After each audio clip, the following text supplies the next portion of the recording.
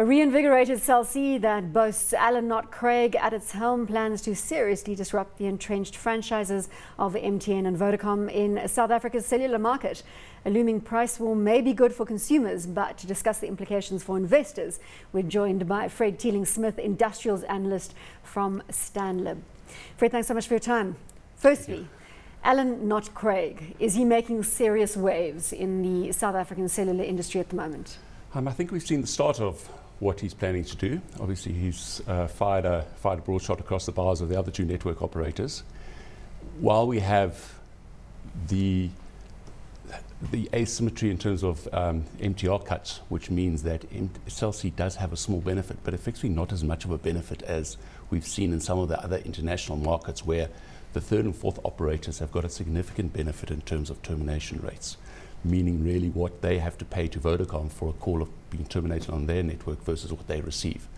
Now, Alan is spending quite a bit of time with the regulator trying to get that asymmetry broadened as well as extended, because it really falls away next year.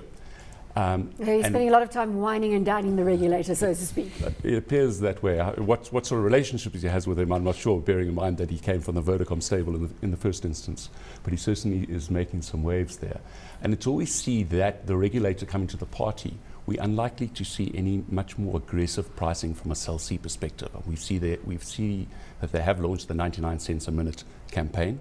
Funnily enough, it's probably on a global see-through perspective. It's probably not much cheaper than what they were earning previously on a bundle perspective. But what it does do is create, I guess, some visibility to the consumer. Consumers now know exactly what they are paying.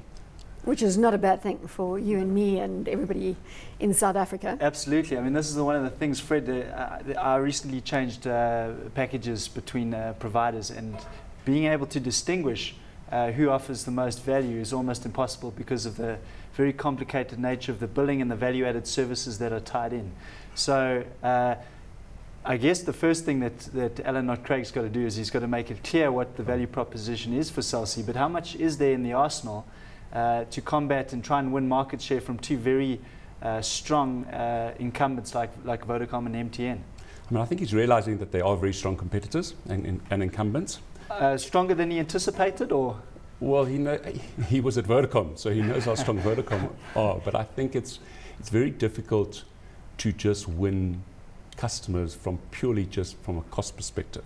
And his cost differentiation, it might be a little bit cheaper, but it's not significantly that much cheaper to encourage most of the customers to migrate across to Cell C. So he has to start offering additional things. And I think it's chipping away slowly at the market and trying to attract customers in some areas where MTN and Vodacom potentially have not been focusing. So I think it's a gradual approach for him currently. I mean, one of the things he has talked about is the fact that going into Cell C, it's been a lot more difficult than he actually had originally anticipated. And I think more so around the people that were within the company. And he has mentioned that he spent a lot of first few months that he's there, 5 months or so that he has been there, spending a lot of time changing the people within the business. And MTN and Vodacom, if he pushes them, could come out with a very aggressive response. They have it in their arsenal. Certainly. I think their pockets are certainly much deeper than Cell C. Vodacom especially needs to protect their South African market. It makes up over 80% of their current business. MTN, I think, will do a little bit of a following act with regard to Vodacom, bearing in mind that a large portion of their profits come from other markets within Africa. Fred, just on that, I mean, if you're the incumbent, and now as Cell C, they've got to come in and try and win market share to grow their revenue streams. You made the point in your notes to us that the voice market is becoming very mature and there's very little growth there. And there's a lot more growth coming from the consumption of data in smartphones and tablets and these sorts of things. Can you just color our thinking as to how quickly the data market is growing and whether that would be a key focus for Knott-Craig and Cell C to really try and dominate the data space going forward? I think certainly from Cell C's perspective, they've got a similar amount of spectrum as MTN and Vodacom, but with a far fewer number of users on their network. So they can offer a data customer a far superior experience than MTN and Vodacom customers are currently getting. I think for MTN and Vodacom, it's important for them to get the additional spectrum over time, for them to offer differentiated data offering to their customers. I mean, as you know, your data speeds and things that are really not up to where they should be from an international perspective for you to actually utilize as much data as you possibly can. And I think although data is growing very quickly, the limitation is the quality of the network, really, when it comes to how much data that can grow. So yes, we're seeing voice growth of sort of low single digits. I think voice pricing, as we're seeing, is coming down, but usage is ticking up. So it's keeping the voice pricing in the low single digits range, whereas the data growth in terms of revenue is growing sort of 25 to 35% per annum. And while you have got that sort of dynamic growing, it's still giving them high single-digit growth in terms of revenue, MTN and Vodacom. I wanted to stay with Vodacom for a little while. As you say, 80% of their business model emanates from South Africa. We've seen the change recently of Peter Ace. Well, he hasn't stepped down yet, but Shamil Yusuf is going to be taking over as CEO. That took the market by surprise. You think everything's fine within the Vodacom stable? I think it was a little bit earlier than the market was expecting. Within the Vodafone group, they have shown that they move around their CEOs quite quickly. So a 3-year period is not unusual within the Vodafone group. It's probably a shorter period than we have become accustomed when we're looking at our CEOs who typically stick around for 10, sometimes longer than that. Sometimes too long. Sometimes too long, and yes, you're correct. But so I think it probably came a year earlier than people were anticipating. Shamil was sent through to Spain to gain some experience in terms of CEO position, with the understanding that he could potentially come back and take over from Alan Knott-Craig at some point in the future.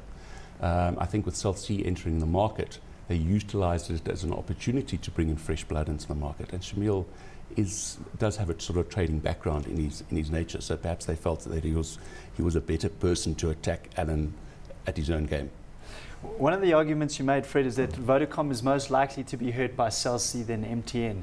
Is that strictly on the basis that Vodacom's activities are very hampered or limited to South Africa, as opposed to MTN's broader international franchise? Yes, correct. I mean, it's because Vodacom generates the majority of their revenues from South Africa, whereas MTN have got Nigeria and they've got Iran and a lot of the other African countries, which are growing very strongly for them. So if South Africa gets attacked through sort of competitive forces, it doesn't have as a bigger impact on them as an operator. I mean, we've seen in all of their markets, they are going through different competitive cycles. And Ghana has just come out of a very competitive cycle and it's actually starting to grow at 20% again, having grown fairly limitedly in the past. Whereas Nigeria, we're seeing quite a competitive environment for them currently, and that's probably holding back the growth in Nigeria for them currently. But it's a huge market for them. And if you look at the metrics in Nigeria, you have to argue that over time, it is going to be a good value generator for MTN. I want to go back to Vodacom just on a softer issue. With the rebranding that we've seen, obviously moving from blue to red, is it just a matter of time before Vodacom becomes Vodafone? It's almost there, isn't it? I mean, would we even really acknowledge it if it happened? I think as a consumer, you might not even notice it.